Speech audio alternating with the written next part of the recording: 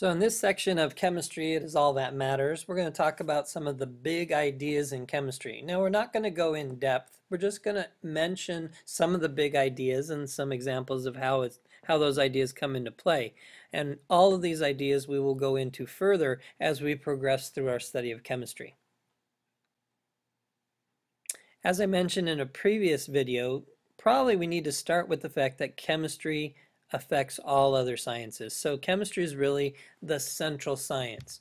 Physicists, biologists, geneticists, ecologists, geologists, astronomers all use chemistry within their realm. So chemistry is of utmost importance to all the sciences.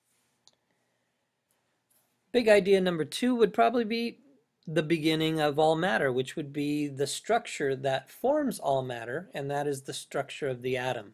So we have to begin with that all-encompassing idea that all matter is composed of these units called atoms. And we will go into this in great deep depth as we continue our study of chemistry.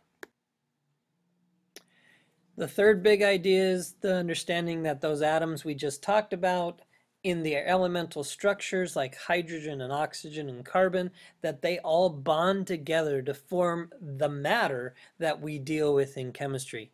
If we started with a simple molecule like water, H2O, 2 hydrogens and 1 oxygen, bonding together to form that all-encompassing matter that we need to sustain life on Earth. And if that bond does not take place in exactly the right way, we don't have water, we have hydrogen peroxide. Same as CO2, carbon and oxygen, where there's 2 atoms of oxygen.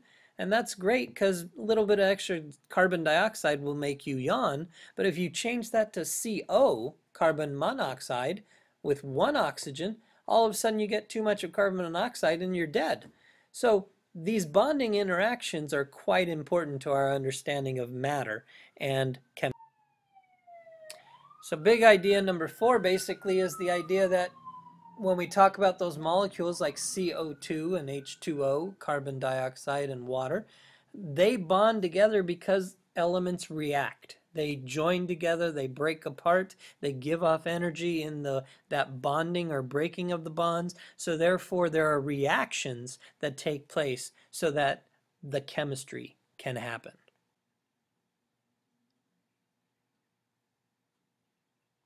The next idea we would talk about is the kinetic theory. And the kinetic theory is the understanding that things change based on temperature and energy. So here we have an example, and what we're going to do is we're going to change the energy, and what we're going to look at is the liquid molecules here. If I reduce the energy, those molecules will slow down and eventually become a solid. They will crystallize into this really neat form that forms the ice. And if we warm that up again, notice the molecules start moving apart again. And if we heat it up, some of those molecules will start to escape. And eventually, if you take it up to 100 degrees, that energy is enough to allow the water to start almost disappearing in the form of steam into our atmosphere. So this kinetic theory, the understanding of how energy affects the molecules and the atoms that make chemistry happen.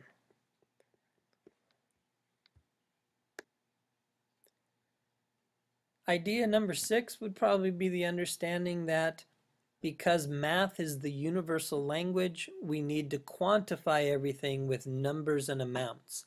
And in chemistry, that number, or amount, that is the basis of how we quantify matter, how we give matter its numeric values, is the mole, the understanding that every substance can be whittled down to a common number called the mole, and in this case it's 6.02 times 10 to the 23rd, which is referred to as Avogadro's constant. And in this case, a mole is kind of like a dozen. If you were to go in and order a dozen donuts, you'd get 12 donuts. Well, if you ordered a mole, you would get 6.02 times 10 to the 23rd of whatever element or atom or material that you asked for. So this is a way of standardizing that quantifying of the matter in chemistry. Big idea number 7 is the idea of matter and energy. And both of them have a conservation law that basically says that matter cannot be created nor destroyed, but it can only be changed from one form to another. And likewise, energy cannot be created nor destroyed. It can only be changed from one form to another.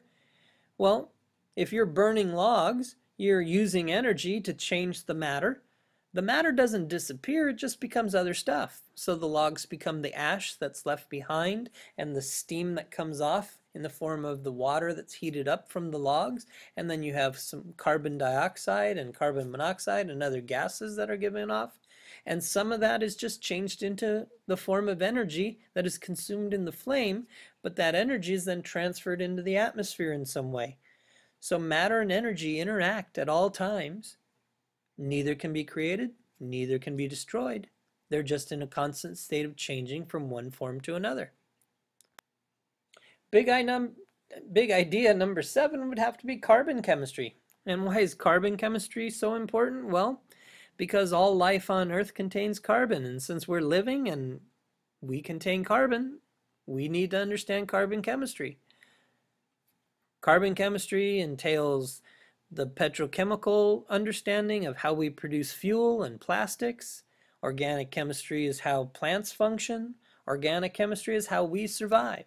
So therefore, carbon chemistry is little important to our survival here on Earth. So let's review those really quickly. We've got chemistry as the central science. We've got the understanding of the atom as the basis of all matter.